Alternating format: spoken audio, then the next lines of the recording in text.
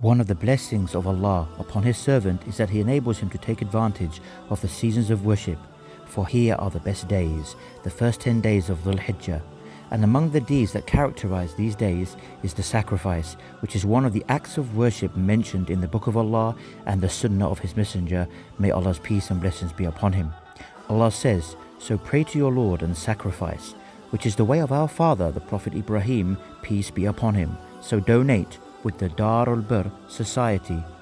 Contribute to the campaign of Eid al-Adha sacrifice, which will be distributed to the needy and will bring joy to them. O doers of good, please come forward.